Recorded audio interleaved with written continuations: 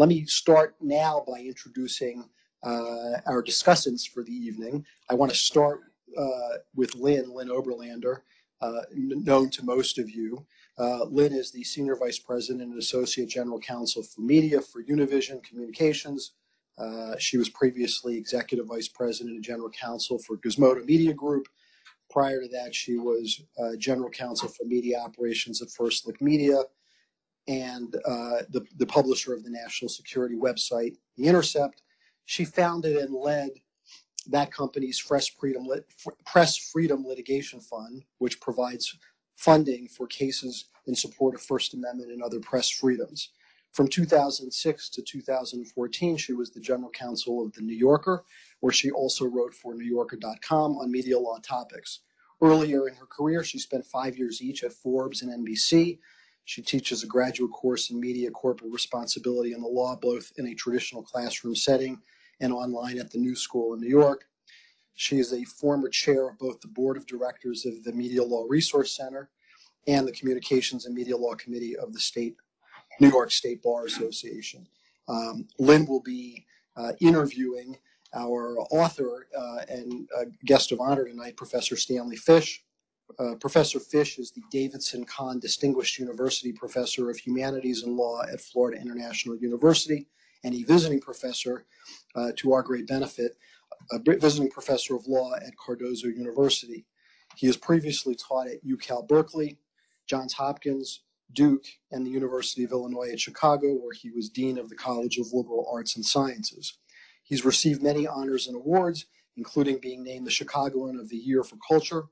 He is the author of many books, including Winning Arguments, and also How to Write a Sentence and How to Read One. Professor Fish is a former weekly columnist for the New York Times. His essays and articles have appeared in the Chronicle of Higher Education, Harper's Magazine, Esquire, and The Atlantic. We are delighted to have both of you here today. I think what we're going to do, just for format purposes, let me say one word about that, is that we will, Professor Fish will give some introduction to what his book is about, since most of us have not had I've had the privilege of reading it, but since we're selling it now, unless you all are speed readers, you won't have read it yet. And then Lynn will begin by engaging in some conversation with him, some questions to him about the book. And then we will open it up after that for questions from both people here in New York and by video from folks in Washington. And we'll try and wrap up by about 8 o'clock. So with that, I'll turn it over to you, and thank you again for being here. Thank you. Professor Fish, the floor is yours. Thank you very much. It's a pleasure to be here. Thank you all for coming out this evening. It's also a pleasure to be in a room structured so that wherever I look, I see a large representation of my book. I'm trying to think of perhaps a redecoration of my apartment that might go in that direction, but no doubt my wife would object, and that would be it. Let me say something briefly in the way of autobiography, although that's not the mode that I prefer usually. But it might set the stage for some questions and some queries. I am the son of an immigrant father who came to this country in 1923 at the age of 15. And I was the first, not only in my immediate family, but as far as I can tell, in my family as it existed in the world, the great world, to attend college.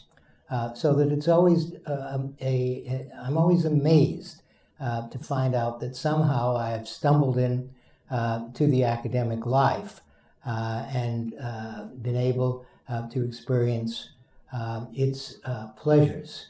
And therefore, I assume to surprise all of my ancestors who would look at me just as my father used to look at me, wondering, what is it exactly that you do? I was never able to explain it. I am sure the fault was mine and not his. The second autobiographical point, which is more relevant perhaps to our discussion today, is that I don't have a law degree. I did not go to law school. I audited a few courses given by a few friends, but that's about it. And I wandered into the law in the middle 70s by a route that I could explain if we had more time.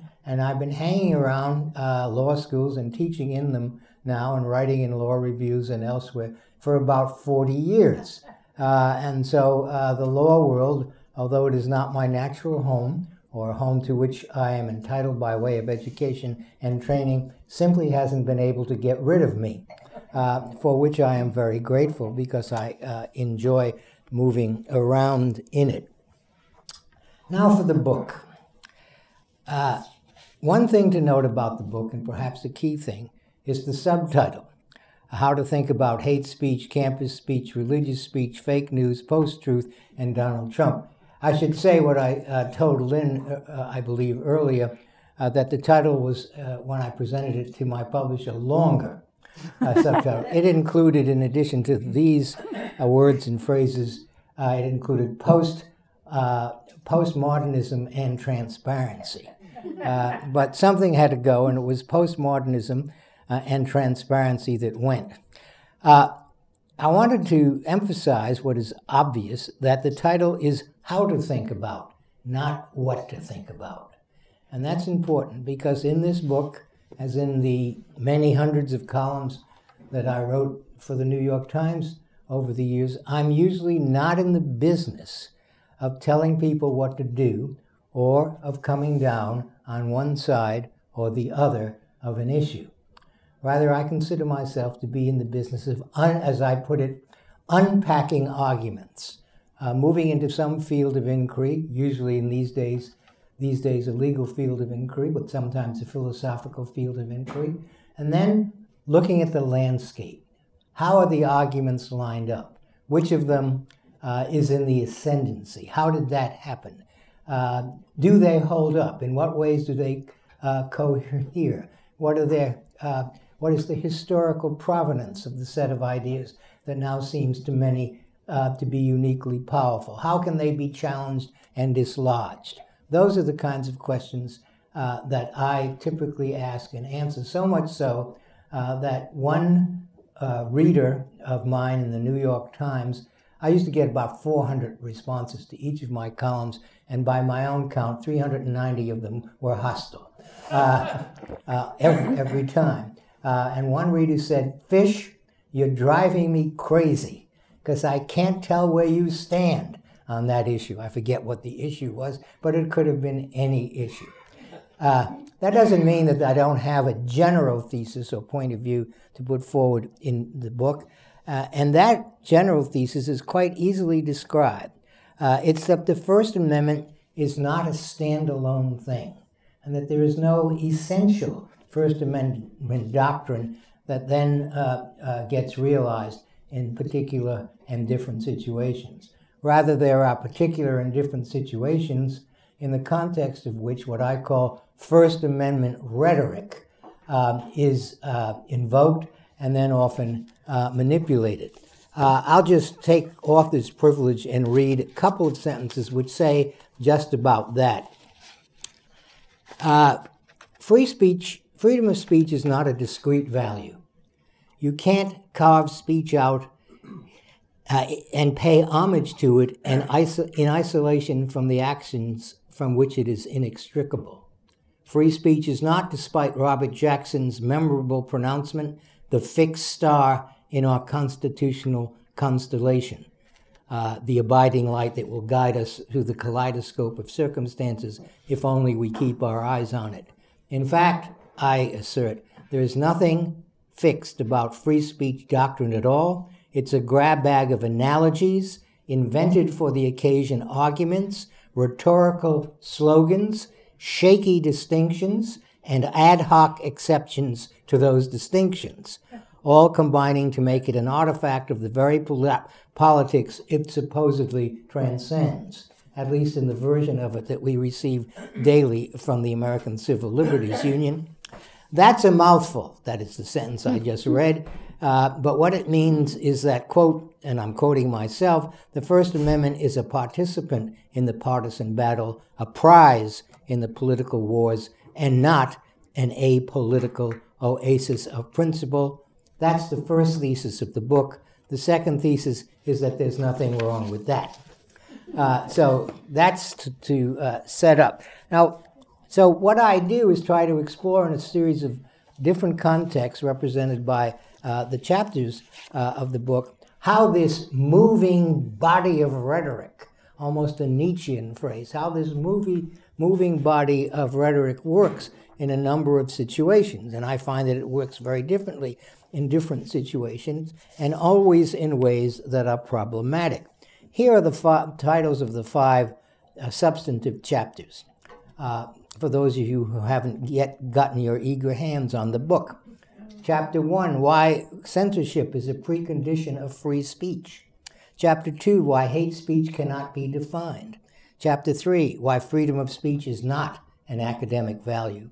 Chapter 4, Why the Religion Clause of the First Amendment doesn't belong in the Constitution. And Chapter 5, Why Transparency is the Mother of Fake News. So in each of those contexts, and you can see that they are varied, trying to ask questions like, what's going on here in relation to what we're told is going on? So that, for example, and this is the last example that I will cite, in the chapter on the Academy, Why Free Speech is Not an Academic Value, I make a firm distinction between freedom of speech and freedom of inquiry. Freedom of speech, a democratic value that tells us, among other things, that all citizens have the right to be heard. Of course, given the resources that some of us have and some of us don't have, that right cannot always be operationalized. But all citizens have the right to be heard, and no voices should be stigmatized in advance, nor should any voices be declared holy and unimpeachable in advance. That's the shape, you might say, of freedom of speech doctrine in the political sphere. But in the academic sphere, it's exactly the opposite. The Academy, I argue, is an engine of exclusion, that the entire business of most academics is to decide which voices are going to be silenced. And more voices are silenced than are finally heard. And I'm thinking of promotion committees, hiring committees, the editors of learned journals, chancellors, provosts, all of whom are regularly in the business of saying to a large number of people, sorry, but what you have to say is not something that we, in fact, wish to be heard in these precincts. So freedom of inquiry demands what freedom of speech in the political sense doesn't allow, an exclusion and vetting of voices. And then I go on to explore in the chapter what this means and why, among other things, it means that there are finally very few free speech issues in academic life. So that's typical. That's the way this book works. It's the way I've always worked. I present a thesis which seems at first outrageous and outlandish and impossible to defend, and then I defend it by backing away from it, inch by inch, until in the end I sound as reasonable as anyone could ever be.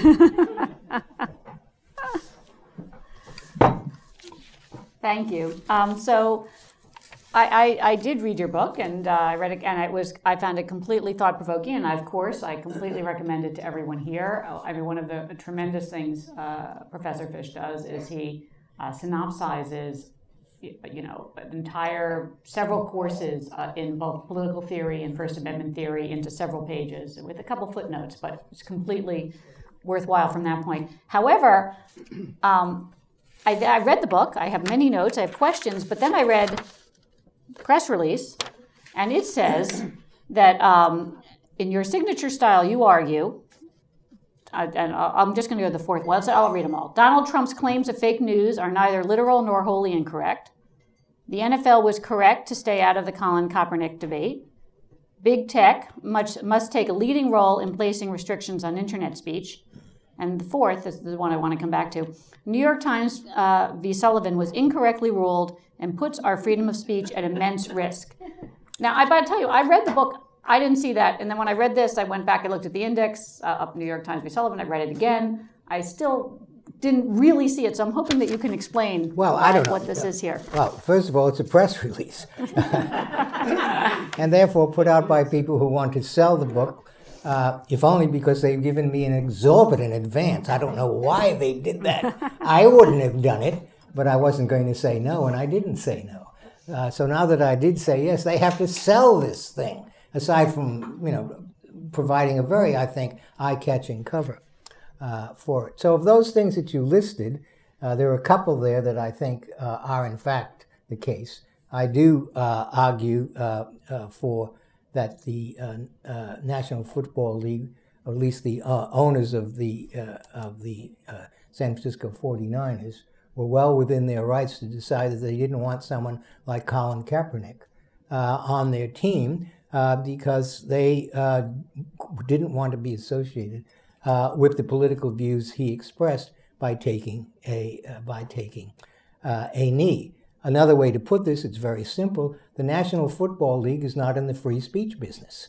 It's in the business of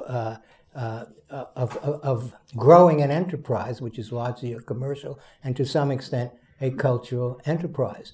And therefore, if one of its employees says something which is detrimental, or which is at least arguably detrimental to the enterprise, or does something that is arguably detrimental to the enterprise, the NFL is perfectly within its rights, or at least the individual owners, as long as they are not colluding, it's within its rights to dismiss or punish an employee. And I said the same thing in a Daily News op-ed a couple of weeks ago about the more recent controversy where the assistant general manager of the Houston Rockets, a really dim bulb, it would seem, tweeted out support freedoms, support Hong Kong.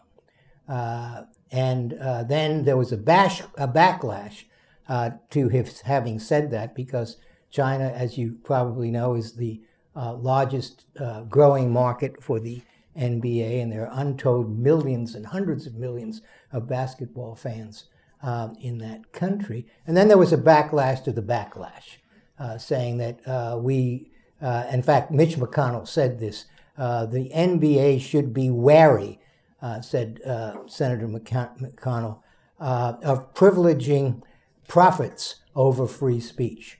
To which I replied, that's their business. That's what they're supposed to be doing, privileging profits over free speech. But there are a couple of those things that I would never say. Well, so do you think New York Times v. Sullivan was incorrectly decided, as the press release suggests? Yeah, kind of. I know that New York Times versus Sullivan is a favorite decision of strong First Amendment proponents. And I know, if I recall correctly, Floyd, didn't you say that it should be the occasion of dancing in the streets? No. Is that a legend? A great professor said that. Okay. All right. At any rate, to my mind, I'm interested, as you all are, I know, in the history of the First Amendment, and up until the key decisions issued initially as dissents by Brandeis and Holmes, the doctrine that ruled was something. The doctrine that ruled was that there were certain forms of speech that were obviously so objectionable that they did not, in fact, deserve constitutional protection. And this was then followed, as you all know, by various iterations of the argument made by Brandeis and Holmes that no one must take into account the imminence of the danger that was posed by some speech, and then make careful judgments on that basis. At that point in the history, and we're talking about, let's say, the 1920s, there were two concerns. There were two concerns, and those concerns had to do both with content and effects. So it was thought that the content of speech could itself be suspect, and certainly if speech could be shown to have certain effects, that would be a matter of concern and perhaps a warrant for regulation and indeed at some point censorship. What New York Times versus Sullivan does, among other things, is remove content and effect, and instead substitute for that the idea that speech in and of itself is to be valued because this includes falsehoods and defamations in certain circumstances, is to be valued because it contributes, and this is a famous phrase, to a robust, uninhibited, and wide open discussion in the democratic process. And I've always thought of that phrase, robust, wide open, and uninhibited, as the John Wayne theory of the First Amendment. And I think that was simply wrong. I think that it's simply wrong. And I think it placed too much faith in something that is called the marketplace of ideas, one of the shakiest notions ever to come down the philosophical pike. And I think it depended on an assumption about the way human beings work when they are presented with speech, which in fact doesn't hold. So I don't like that decision at all. No, thank you. And you know, obviously that sets us up for some of your other discussions in the book, which is that if the marketplace of ideas can't be trusted, or maybe it can be trusted in the very long view, as you write, and not necessarily in the shorthand, in the short view, in the short time view, because it does have harms. You seem to suggest, although you don't actually explicitly say it, that the internet barons, the Zuckerbergs of the world, should in fact take it upon themselves to regulate some of what is passing over their platforms. No, I don't say that, but I can see why someone reading these pages might think that I was on the way to saying that. Mm-hmm. But I stopped short of saying that because of the principle of composition and thought I announced earlier, that I'm in the business of unpacking arguments. So most of what I say about the internet people, not only Facebook, but Twitter and various others in the book, is that they are caught between two competing desires, which have in fact been articulated many times by Mark Zuckerberg. They want their platforms to do good, on the one hand, and they want to respect the right of all persons to speak without censorship and monitoring on the other. And they're finding out that, to their dismay, that these two desires clash with one another. And Zuckerberg and who's the head of Twitter? Jack Dorsey and others, and also some First Amendment theorists like Tim Wu and Larry Lessig, have now been, repudiating, at least casting a backward look at their early championing of the meritocracy or democratization that was supposed to come along with the internet. The idea that if there were more and more speech, and if that speech were unfiltered, not curated, not monitored by gatekeepers, the situation would be that you and I and everyone else in the world would have access to unmediated data, and the truth of things would emerge. I cannot think of anything so stupid or silly. And I have to ask these people, and I'm almost serious about this. In fact, I'm quite serious. Haven't you ever heard of original sin? Which needn't have a theological cast, although it usually does. It just has to all you have to do is recognize what, in fact, the First Amendment does recognize, is that the general fallibility of each of us. And also that means the tendency not to operate as some First Amendment rhetoric assumes, that we will finally operate as rational deliberators or rational choosers, but rather to operate as people with interests that drive us, and most of those interests are base. So that's my view of the world. That if you allow, it's the mantra, the more speech, the better, that I'm challenging, especially in the 5th chapter of this book, because it turns out now that we have the more speech, it's not the better. it's a lot worse. Now, of course, the response to that is, well, what would you substitute in its place? I mean, what would you have us do? Well, again, that's not usually a question I'm willing to answer. What would you have us to do? All I'm doing is pointing out that what I call these techno-utopian hopes have never been realized, will never be realized, and any half-educated 14-year-old kid in 1970 should have realized that. So you actually sort of have this statement in here, which I'm looking for, but I had marked it. I'll come back to it, where you essentially talk about really the original sin of this speech theory. So let's move away from the internet for a second and move to one of my favorite topics, and I assume plenty of people in here, which is campus speech. Yeah, it's mine too, yes. Yeah, so we have a lot to talk about there, and before we sort of get into it, I'm not sure everyone here is aware of this, but today in the Wall Street Journal, Professor Fish has a op-ed saying, I wasn't censored when I was disinvited. And I'm hoping that you can just tell everyone a little bit about what happened with Seton Hall, and then we can go from there. Floyd Abrams suggested that I had the op-ed planted just on this day, so as to be available on this occasion. Would that I had that kind of... I was called earlier in the fall by a faculty member, also an administrator at Seton Hall, who told me that the university was about to install a new president, and that as part of the inauguration series, they were setting up a number of lectures devoted to campus matters of various kinds, and would I give the first of these lectures?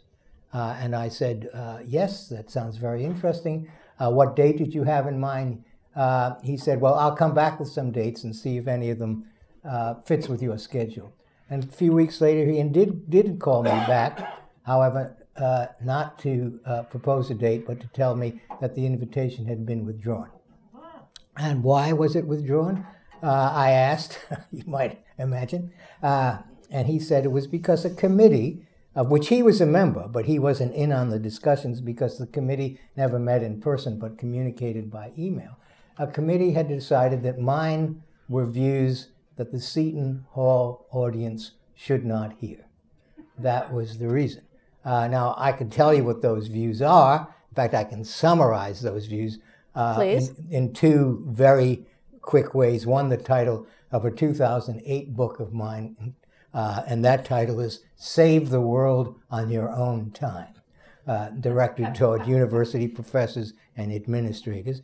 And then the second thing that I often say to those who believe, for example, that social justice concerns should inform our teaching, I say social justice is no doubt a very good thing, but it's not an academic good thing.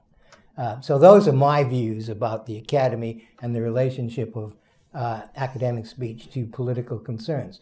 And presumably the members of that committee who decided that my voice was unworthy and should not be heard knew of those views because I haven't made them a secret. In good First Amendment spirit, I said to the person on the telephone who was shamefacedly, although I couldn't see him, I could tell that he was unhappy to be delivering this news. I said that I would be happy to come to Seton Hall in an informal way and talk to a bunch of people who were interested in these issues. Of course, no honorarium, no fuss, no nothing. But I haven't heard anything in response yet. So you, I mean, in your op-ed, you suggest that this was a regime of virtue. Yes. Can you talk a little bit more about that? Yeah, it's a regime of virtue in the following sense.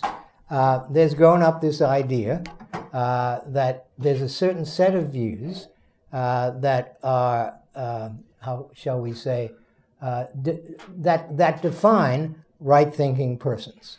And they are views generally on the left.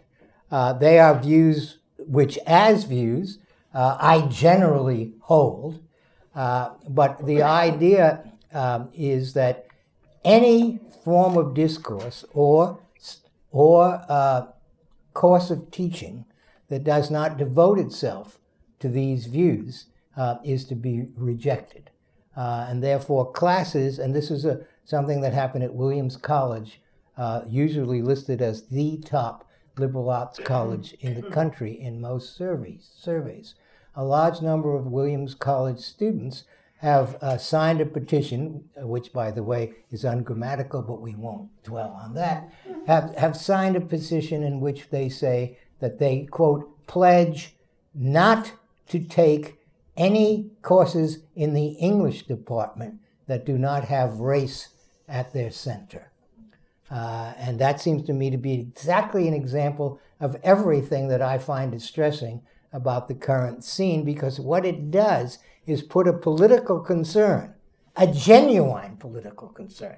No one is going to deny that race is an extraordinarily important topic to be considered and explored. But to say that all courses must have race at their center is to in fact perform in a way an old-style Soviet Union act in which the content of a course is politically imposed, rather than allowing the content of the course to grow out of the material. So that was...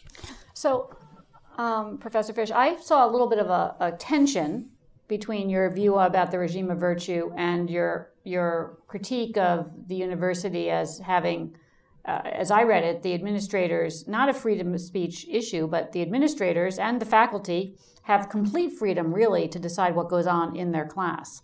And that they are, if any individual professor wanted, consistent with the constraints of, I suppose, their dean or their committee, wanted to require that their class is all dealt with race, that would be perfectly okay with you, or am I misunderstanding something? Well, as I say in this editorial, the Wall Street Journal piece today, the last class that I taught in a literature department was devoted to the poetry of the 17th century.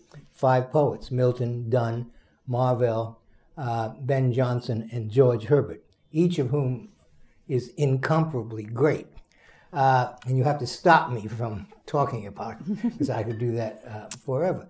And there are some components of their work that touch on questions of race.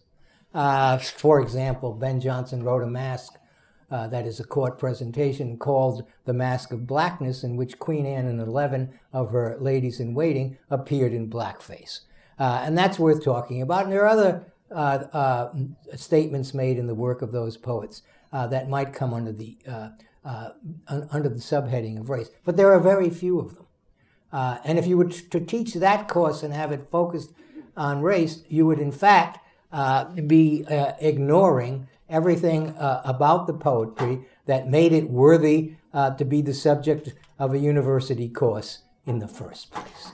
So that's what I'm saying there. So then at the end I say, if someone proposes such a course, 17th century poetry and race, I would, and I were a dean, I would, or a department chair, and I've been both, I would say, okay, explain to me in academic terms how this course is going to work.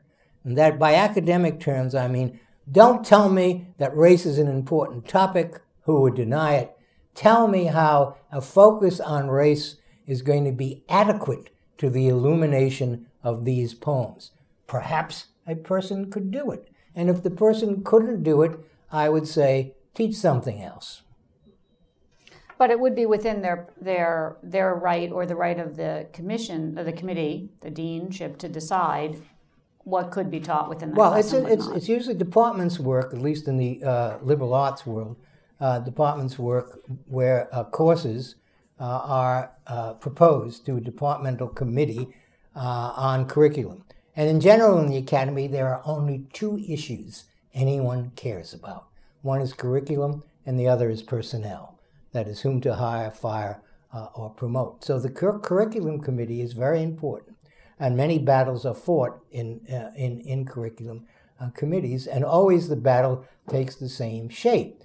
Is this course being proposed in line with the current wisdom in the discipline? Does it speak to the issues that our students will have to know when they go out and attempt to find jobs in other departments, and other questions like that. So there's a filtering or vetting process which greatly restricts the freedom of any instructor to teach what he or she likes. And of course, this changes over time. That is undoubtedly that the standards by which these decisions are made are not fixed in stone. 40 years ago, if you had proposed a course centering on the lyrics of Bob Dylan, it would not have been accepted.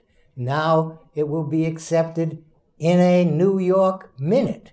And not only because he has, somewhat improbably, I would say, received the Nobel Prize for Literature. So I'm glad that you mentioned 40 years ago, because one of the things that has struck me about campus speech is that these are not new arguments at all. And that, I mean, looking back, so I had the great pleasure of moderating at one of my reunions, a panel on free speech on campus at Yale, and speaking with the panelists included now Justice Brett Kavanaugh, but also Dean of the Faculty Tamar Gendler, and as well as Stuart Benjamin, who was, I don't know if he was at Duke when you were there, but in any case, a couple other people. But Dean Gendler expressed, well, so a couple things about that.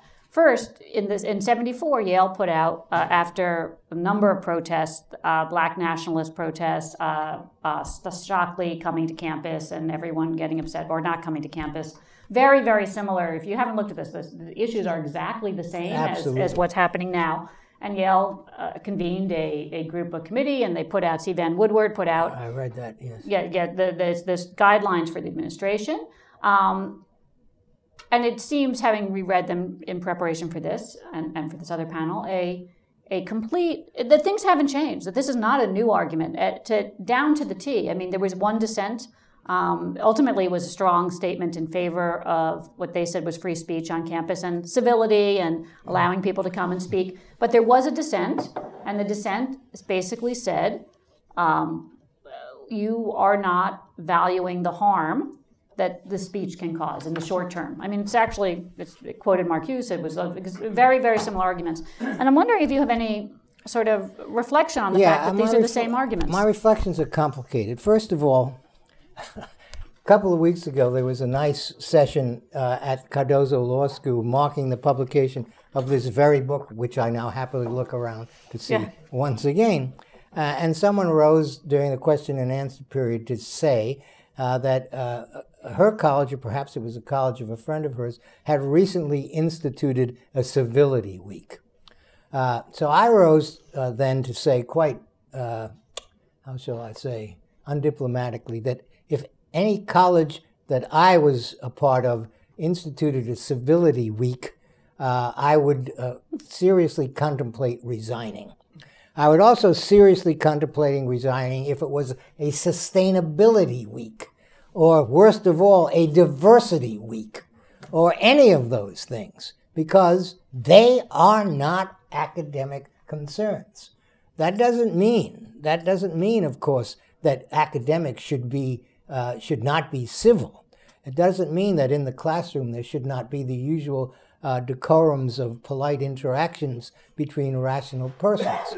But it does mean that you cannot put these concerns front and center, so that the civility and the free speech arguments don't do much for me. Again, because in my view, free speech is not an academic value.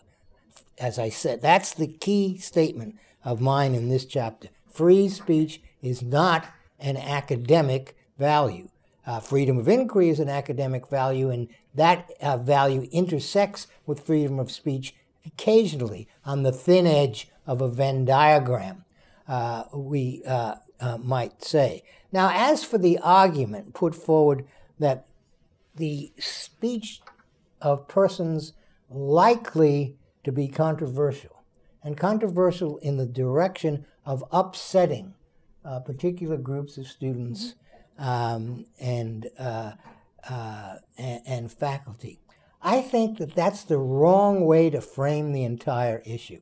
And here I take my cue from a friend and a noted First Amendment theorist, Robert Post of Yale University, who says in a set of arguments that he's been having with Dean Erwin Chereminsky of the University of California at Berkeley, Robert Post says, look, the question to ask when a speaker or a panel is proposed, either by a student group or by a department, this question is simple.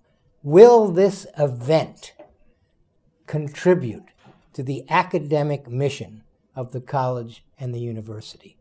Notice, that's not a question which goes to content. It's not a question which goes necessarily to the degree that the speaker's words will be controversial. It's a question squarely centered on the academic mission. And that gives you a guideline, says Post, and I agree with him, that gives you a guideline when you're attempting to decide as an administrator whether or not an invitation to a certain group or set of speakers should either be made or withdrawn. So I really believe that that's the way to go, that administrators should in fact cling fiercely to the mission they are pledged to defend and to have flourish. Now there is a major difficulty with my position, or rather Post's position, as I have just articulated. It depends on there being a breed of administrators who know what they're doing, and there aren't any. Or there are very, very few of them. Administrators, to say that administrators are like reeds in the wind is to pay them a compliment. I don't know what the next stage of instability is, but they occupy it. Entirely hopeless creatures. They haven't the slightest idea of what they're doing or why they're doing it. And then when they when they run into a problem, they run to their Office of Legal Counsel, and the members of the Office of Legal Counsel are asking only one question, the liability question. And that's, of course, what they are paid to do, ask the liability question, because they want to protect the university from various financial claims. But once you do that, of course, you have again in another way lost hold of your essential mission. So that's my answer. I don't know if that's a... No, that's great. Let me ask you sort of a follow-up on that. So there's also, so I read, and it's not in the book, and so I might be wrong, that at one point in your career you were essentially an advocate, you were in favor of speech codes on campus. So the question now, when we all are in classrooms and we're all dealing with students who occasionally might say, hey, that's triggering for me, or I don't want to read this, or how do you know? I mean, I'm not allowed to serve alcohol in my graduate class anymore because somebody might have an alcohol problem. I mean, I'm not complaining about that. Maybe that's the administration issue. Maybe it's a liability issue. But I have spoken to professors who say, well, for these students who may not come from privileged background, however you define privilege, who are engaging, who we want to engage in this inquiry, this ultimate goal of the university, that we need to create a situation that they can pursue their own, that ultimately that they can pursue the situation of inquiry. And that means that we have to be sensitive to language that is directed against them. I'm curious as to what you think about that. I'm going to answer in response to only one slice of that question. We may want to explore it. I feel no responsibility whatsoever for the deficiencies of my students. That's their problem. Now, those deficiencies, someone here is, you're raising your hand, and someone in the back is shaking her head. We'll come to that. We're going to ask. With equal vigor. One of the complaints made by those who pledged at Williams College not to take any courses in the English department that were not centered on race, they also had a side complaint. And that side complaint, not in that document, but that emerged in the course of some interviews, and that side complaint was that some of the professors made some of the students feel uncomfortable because they were being told that there are certain things they hadn't read and they should have read them. And the result was that students then felt shamed, perhaps, or at least made ashamed. And then this was this general piece of behavior on the part of some instructors was attached to the distinction between first world students and perhaps third world students, or students who had been educated at first-rate schools in this country, and students who perhaps had not received the benefits of such an education. To that, my reply is very simple. I considered it my job to make my students feel uncomfortable and to shame them. If they haven't read certain things, and I'm going to tell them that they haven't read certain things, and I'm going to say things like, "What's the matter with you? How have you allowed yourself to get this far? Go out and read this stuff."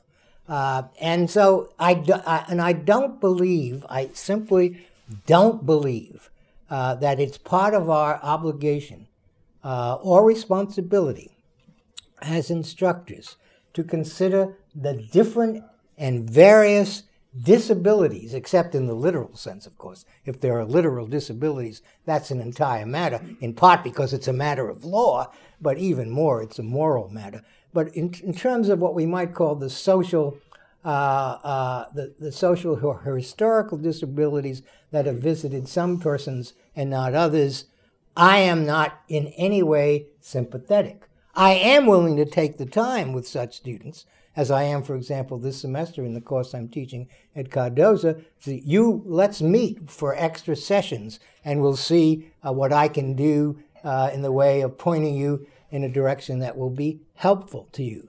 But the general idea that it's from the very beginning, you're supposed to be sensitive to students in the realm of, pronouns or triggerings or anything like that.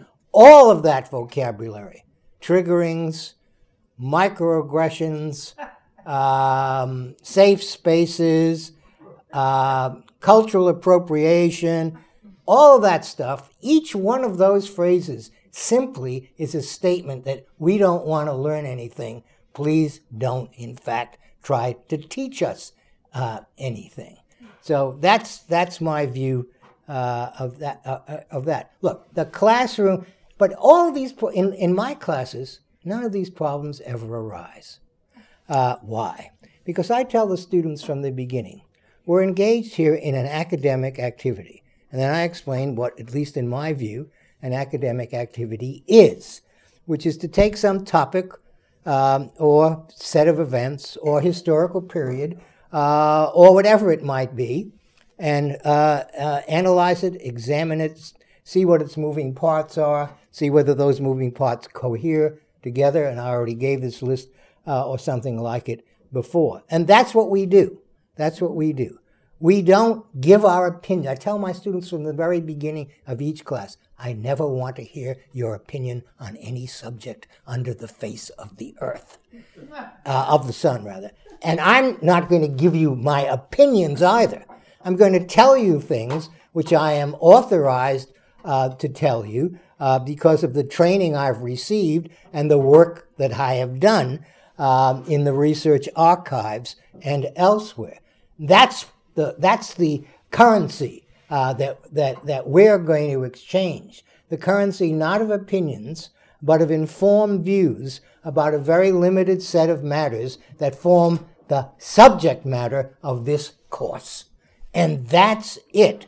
So I never want to hear anything about your opinions. I never want to hear anything about issues that seem important to you that are not, in fact, directly related to the materials of this course. We're just going to sit here and we're going to function as academics are supposed to function. Now, they learn that They learn that very quickly. And so extraneous matters are not brought up in my classes. Anyway.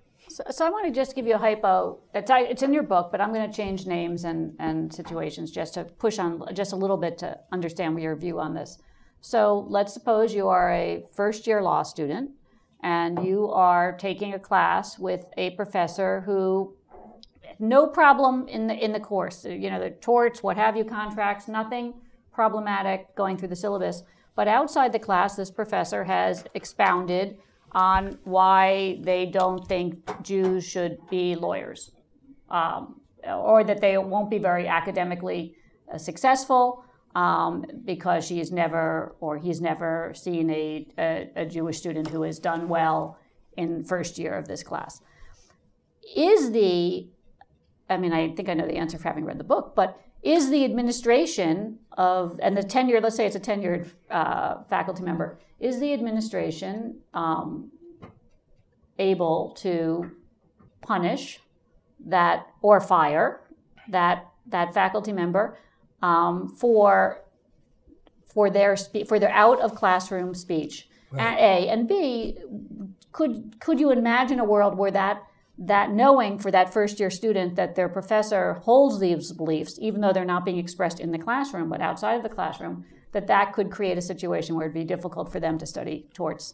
Well, let's begin with a matter of fact. People have been dismissed for the reasons that you enumerated. So it certainly could happen. Should it happen?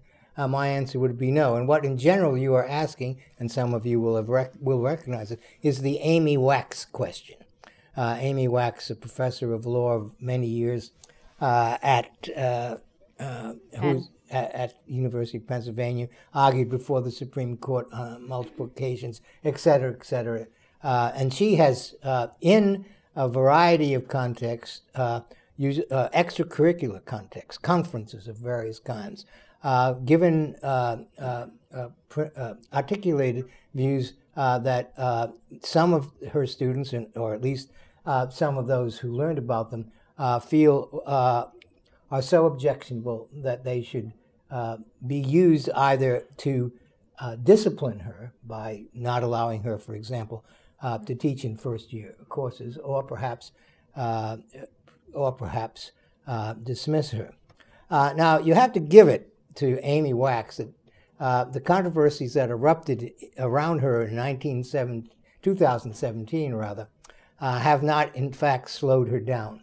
Because as early as, or as recently as late July and early August of this year, she has, at a conference, spoken in approval of what is known as cultural distance nationalism.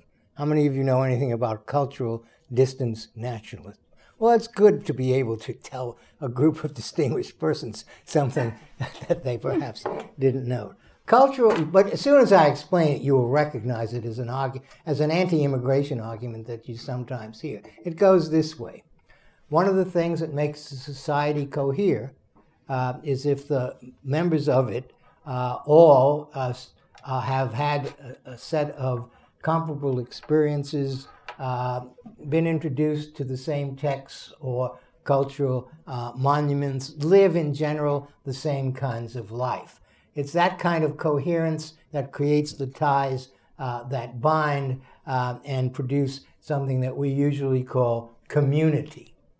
Then the next step in the argument is to say that when we determine just who is going to be allowed into this country, that is in our immigration policy, and who is not going to be allowed, it would be better, said Amy Wax and others, to admit people from countries whose cultural profile is more like ours than it is like the cultural profile of some of other cultures. Now, this argument is being made, at least this is what Wax and her colleagues say, without any necessary prejudice against those other cultures. It's just that they're not like ours, and therefore their contribution to our culture will not be as immediate and perhaps will never be made. The result, Amy Wax said, in a sentence that should go down in history as something no one should utter without an armed guard. She said, that will mean that there should be more white people than people of color in this country. Now, of course, that was the statement that everyone seized on.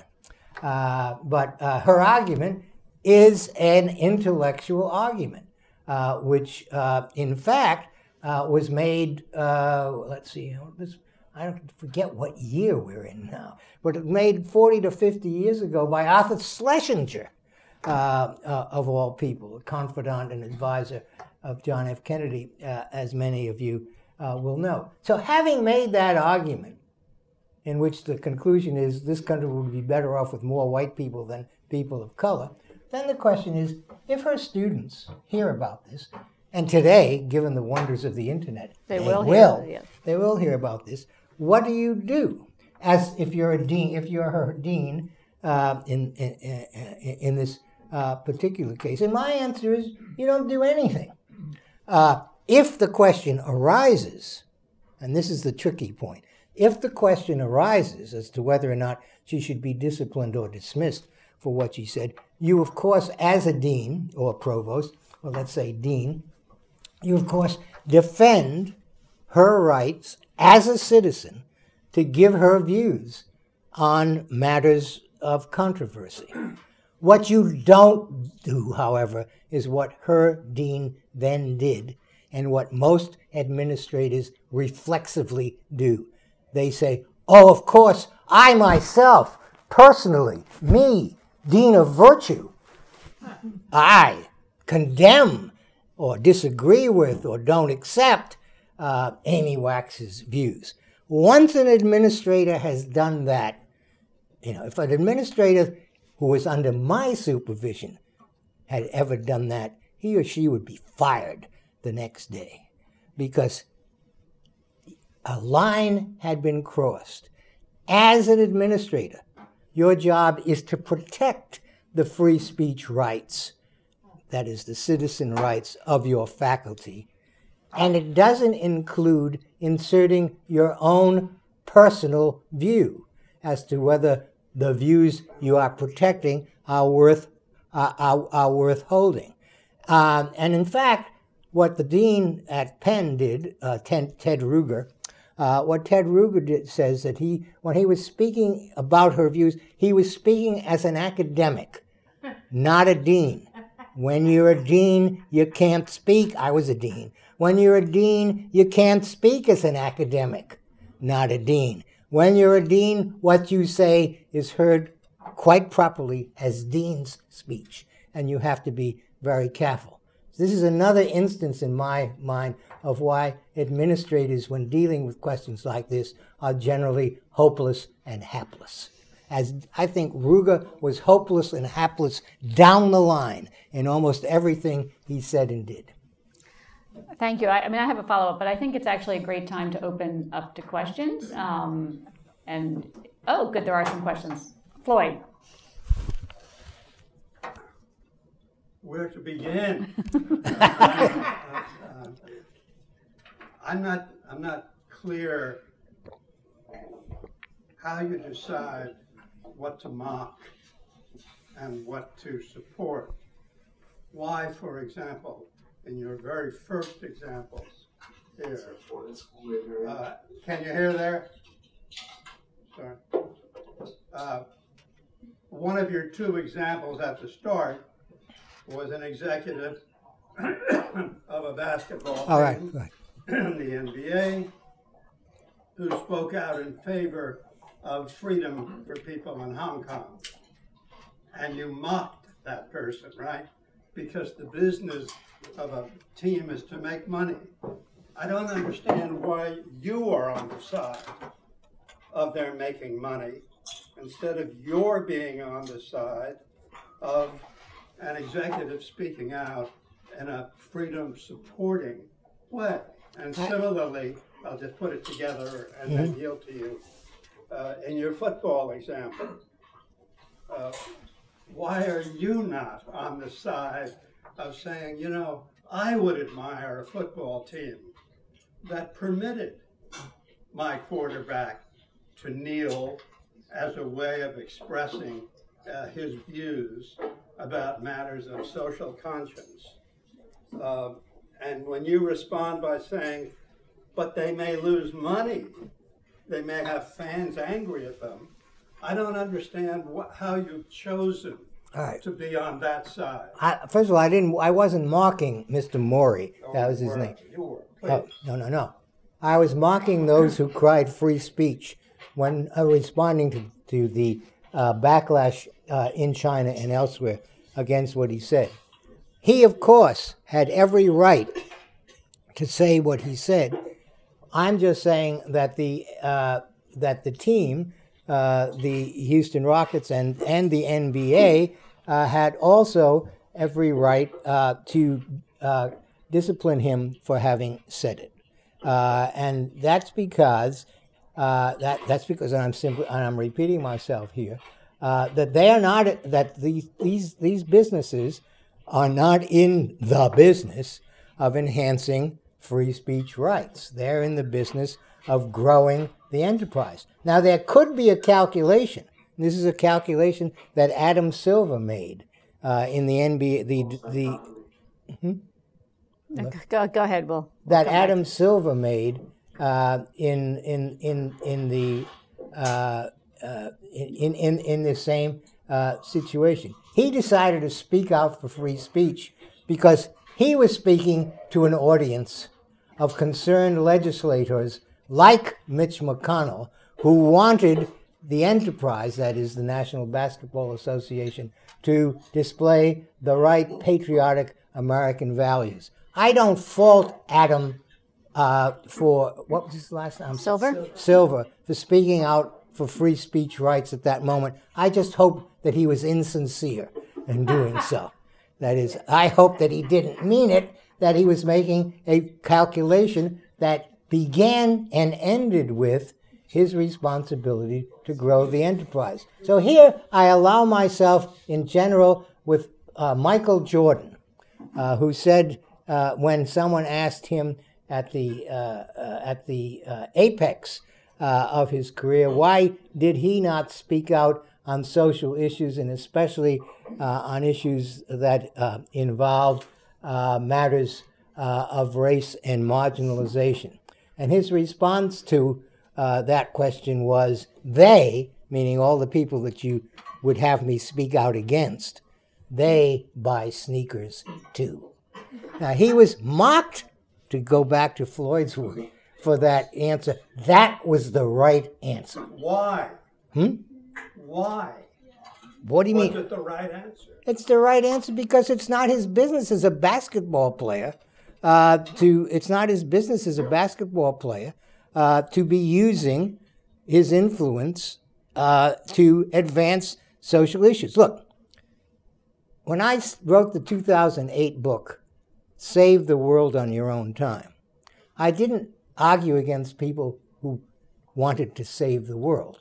I said, just don't do it on the university's dime, because that's not what you were either paid for or trained for. And I would say the same. In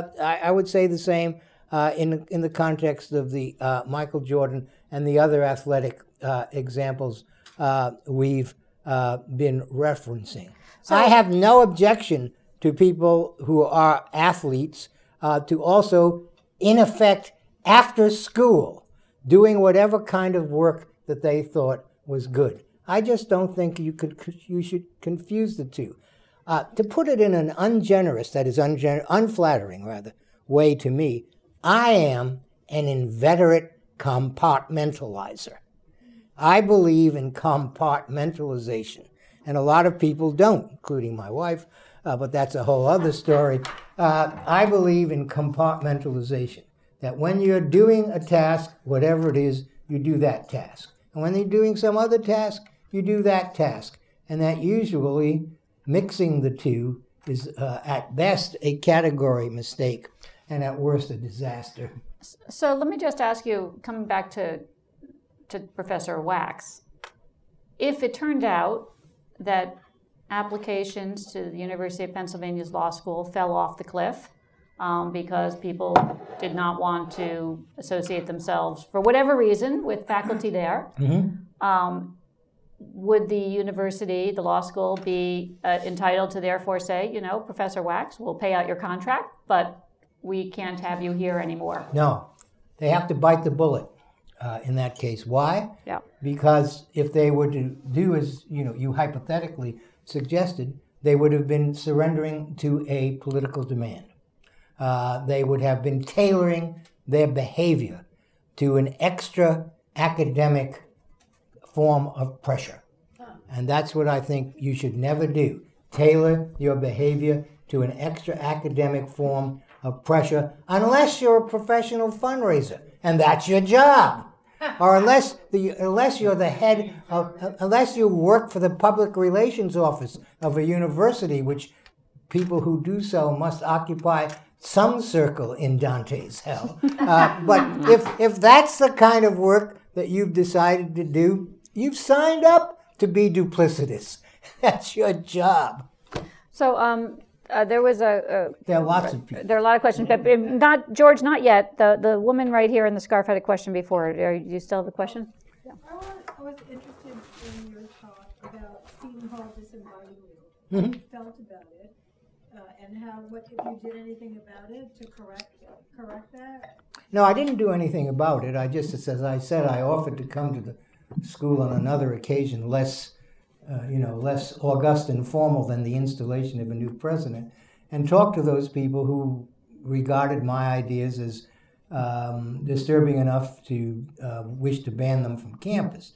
And then I would, I'd say, okay, what do you think I mean, and why do you think what I say is so dangerous and wrong, and let's talk it out. Otherwise, I didn't do anything until today. But today I outed them in the Wall Street Journal, which does have a readership.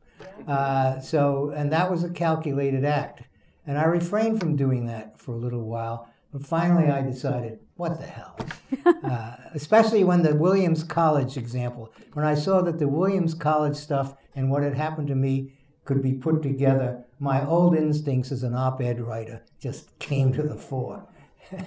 Regarding these sports, there's been a long history of defiance in sports, whether it's Billie Jean King, the Ash, the Munich Olympics. So protest makes a difference when you have that kind of power. Well, I would distinguish the Billie Jean King from the Olympic protests, for example. What Billie Jean King was saying, and she did say to Jack Kramer and others at the time, look, this is going to be good for the game. What you guys are doing is not good for the growth of tennis. We are going to set up something, and you will see how successful it will be. And she, of course, was right. The women's tennis game, even today, is infinitely more interesting, at least in the United States, than the men's tennis game, where there are no men's tennis players in the United States worth watching these days. But in other words, she was thinking in terms of the profession. Now, the two black athletes who raised their hands at the Olympics were not thinking of that. They wanted to make a statement, and they did make a statement, and making that statement cost them something. So I say that the cost that they paid is something that no one should apologize for. They decided to go outside the precincts of the enterprise as it was then being engaged in. We're not going to play by the rules of the game. We're going to introduce another set of concerns and, in effect, put them in and shove them in people's faces. The fact that there were negative repercussions from that are exactly what one would expect. But again, I would distinguish this from the Billie Jean King activism. Okay, so what we're going to, George, I'm going to take your question, and then we're going to ask if DC has any questions, and then we'll come back to New York, since there are more people here anyway. Go ahead, George. First of all, as an Harris guy, I totally agree with your analysis about Williams. But beyond that, I don't understand if the object of the NBA is to make money, why wouldn't the object of the University of Pennsylvania is to make money? And so if students were applying in lesser numbers because of this professor, it would seem to me under your theory they would have the exact same right to get rid of that professor because they're economically costing the university money. Well, second question simply is, in the NBA, you said the NBA's balance to making money is not a free speech right. And even if we grant you that, isn't there something to be said for a right to instill democracy across the globe instead of dictatorial rule and tyrannical rule in another country? Well, that's a huge value that you would view over money. The second question is a huge one, and it goes to the issue of whether or not we think that by flying planes over third world or Middle Eastern countries and dropping hundreds and thousands of copies of John Stuart Mill's On Liberty is going to do any good. And my answer to that question is no. We tried that, starting with President Wilson and going up to a couple of administrations ago. We tried that. But that's an issue almost too large, I think, for the parameters of our discussion today. When you were, in response to the first part of your question, or in your first question, I would say that it's not the business of universities to make money. I would also say it's not the business of universities not to make money, and there's a distinction there. That the university wants to grow its endowment so that it can support educational activities, but the educational activities come first, not the making of the money. So that I think that any demand made upon, I've already said this, any demand made upon a university which has it marching to a drummer different than the drummer of the imperatives of the educational enterprise must be rejected. Now, to say that raises a question that I have not answered. Well, what are the parameters of the educational enterprise, and who is to say what they are? Now, here I want to say exactly what I say about free speech in general in this book, that there's no Platonic ideal of education. In fact, the Platonic ideal of education in Plato's dialogues is pretty coercive and repressive, but that's a whole other matter. There's no Platonic idea of education. There are just competing views of education, which have been with us for centuries. And I align myself with a tradition, the tradition that makes up one of those competing views. It begins, the tradition that I ally myself with, begins with the 10th book of Aristotle's Ethics, in which he expands on a distinction between the contemplative life and other forms of life that involve activity of a certain kind, commercial, political, whatever it might be. And Aristotle says, the contemplative life is most like the life that is lived by the gods. I'm not going to make that claim. But he does say that there should, in fact, be an area in which contemplation and turning over ideas and examining them, rather than assessing them on the way to taking some kind of action, political or otherwise, is the prime content. Later on, but in the same tradition, Immanuel Kant, in his text, The Contest of the Faculties, said that there has to be a place, there has to be an activity in which questions of the political and of power do not arise. Cardinal Newman said the same thing in the idea of a university. And perhaps the best statement of it, at least the most succinct, was made by the sociologist Max Weber, who in a 1918 essay called Science as a Vocation, says that it's perfectly appropriate in a political setting to canvass your audience, to see where their views lie, and then try to, and then tailor your discourse in accordance with those views. But he said to do that in an academic setting would be to violate the very essence of the academic enterprise. So I believe that. I believe in the rigorous separation of all things political from the workings of the academy. And I say that despite the obvious fact that no college or university has ever existed except by leave of, and indeed in many places by virtue of, the operation of politics.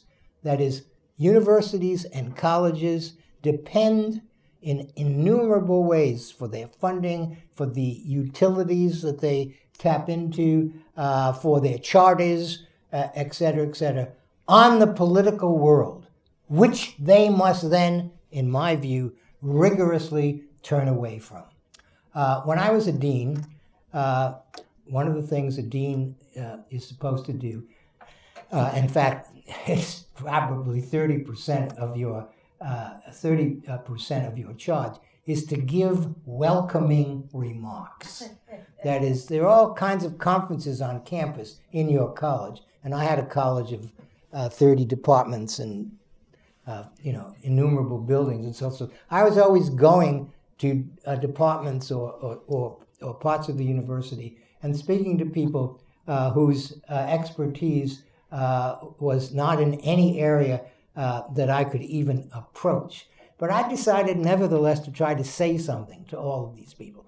I wanted to make welcoming remarks into an intellectual genre.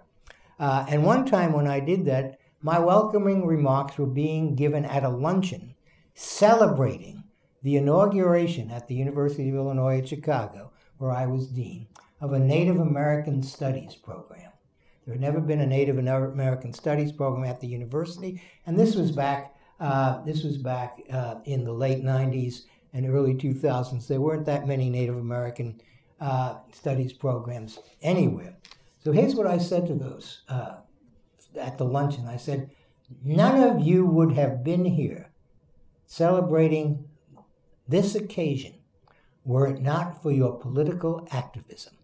Your political activism was what brought you to this table and also what opened up the opportunity to have a Center for the Study of Native American Concerns. Political activism is what brought you here. Now forget about it. Because political activism, if you continue to perform it in the classroom, in your work, will lead you to be marginalized, and no one will pay any attention to you because you will not be acting as an academic. They didn't like that. Oh.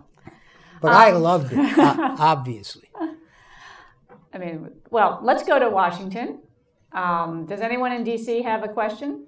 And if you do have a question, could you introduce yourself before you ask it?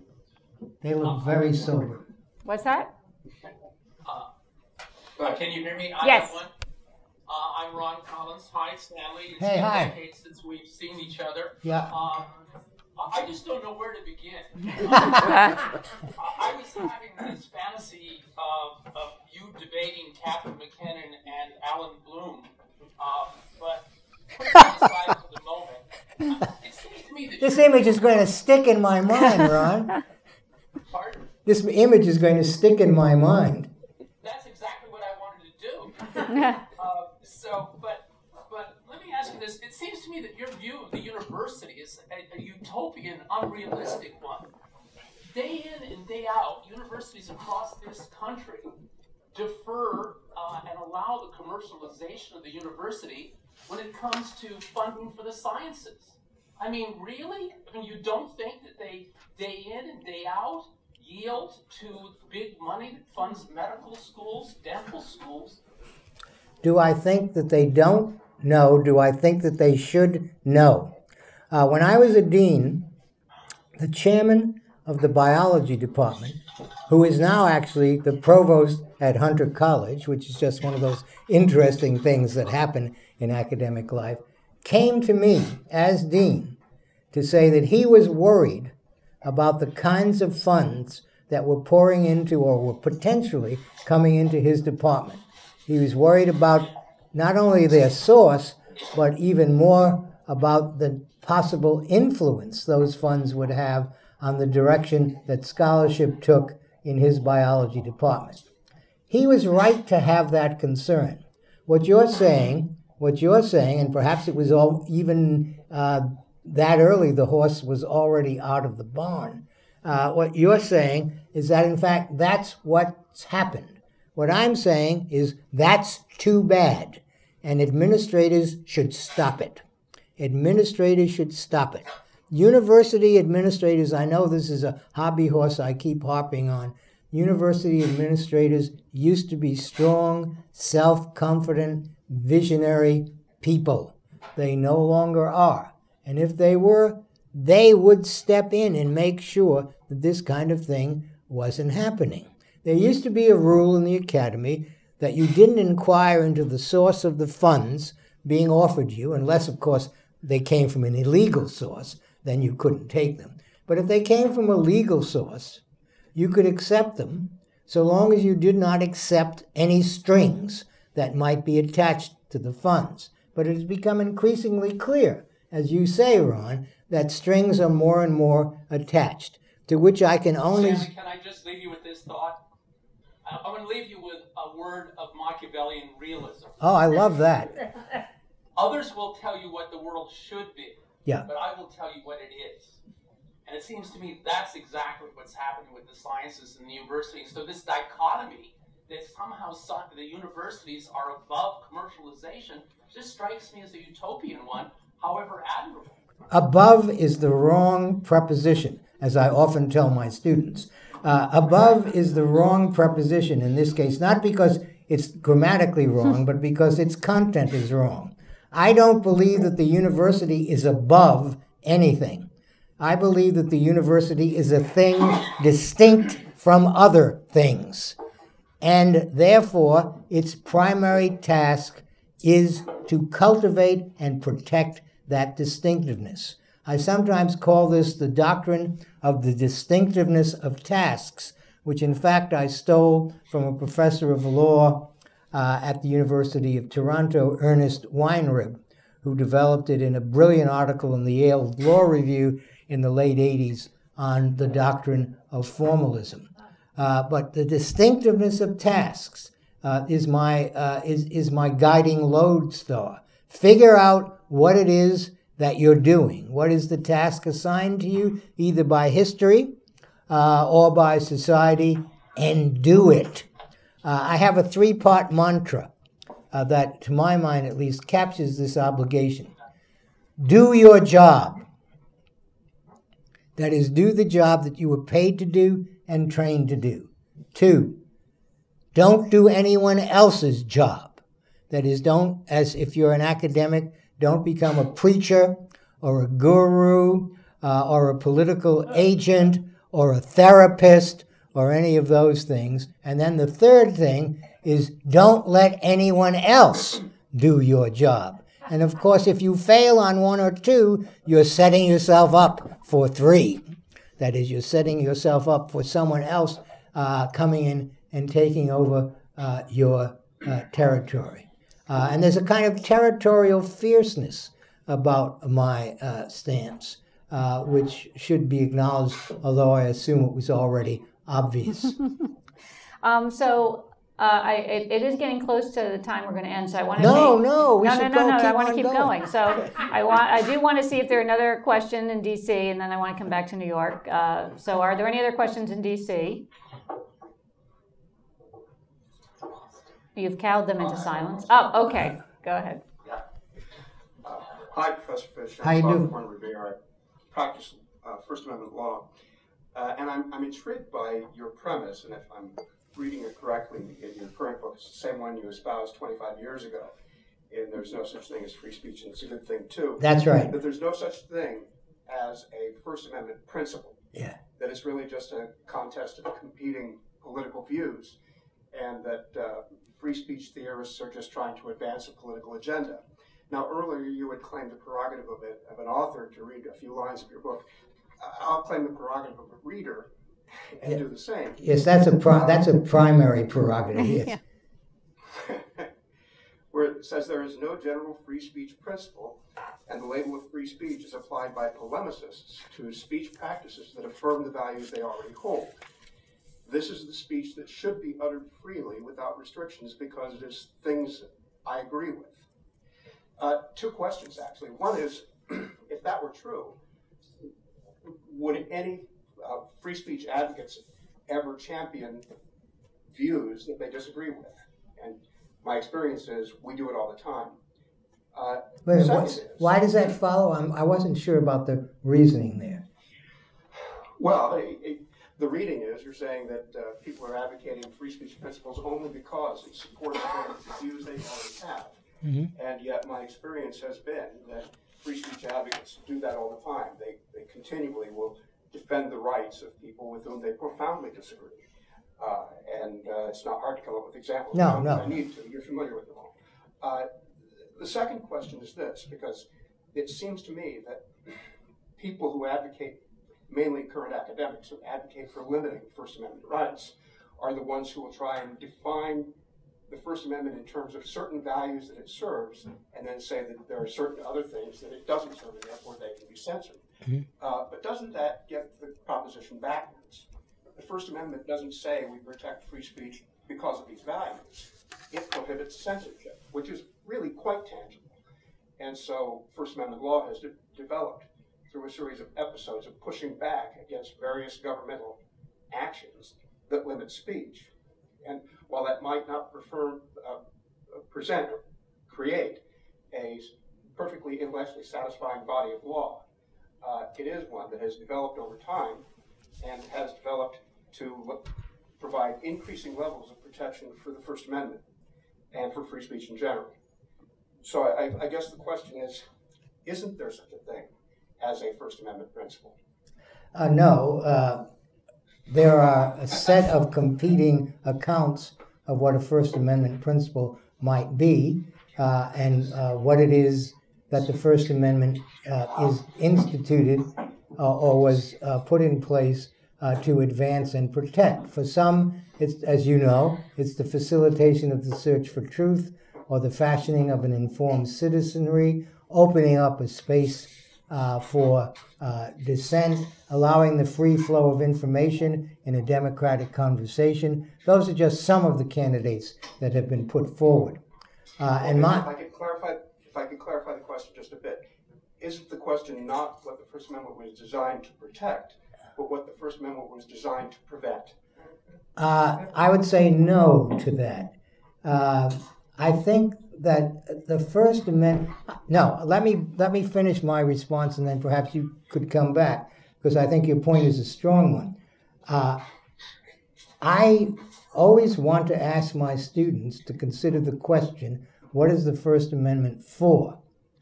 And my answer, and once I get a series of answers, which more or less correspond to the list that both you and I have given, I make the following statement. If you have any answer whatsoever to the question, what is the First Amendment for, you are logically committed to censorship, because some of the values that you think are furthered by the First Amendment will indeed be inhibited or hindered by certain forms of speech. That is, there will be certain forms of speech which, rather than facilitating the free flow of information, block it, or rather than contributing to the fashioning of an informed citizenry, will in fact contribute to the fashioning of narrow and bigoted minds. And so that at that moment, in order to be true to the First Amendment, I argue, you must indeed limit speech, because it's only by limiting speech that you can in fact be faithful to whatever it is that you have decided. What is that? Is that? Yes, who's ever whispering in Washington, we can hear it. Okay, so whatever answer that you give to the question, what is the First Amendment for, will necessarily involve you, as I've already said, in having a negative view of forms of speech that undermine what you have taken, what you have decided the First Amendment is for. And that would include if you decided that the First Amendment is for the protection of speech against censorship. You would then have to investigate. You would then have to investigate the conditions under which this protection,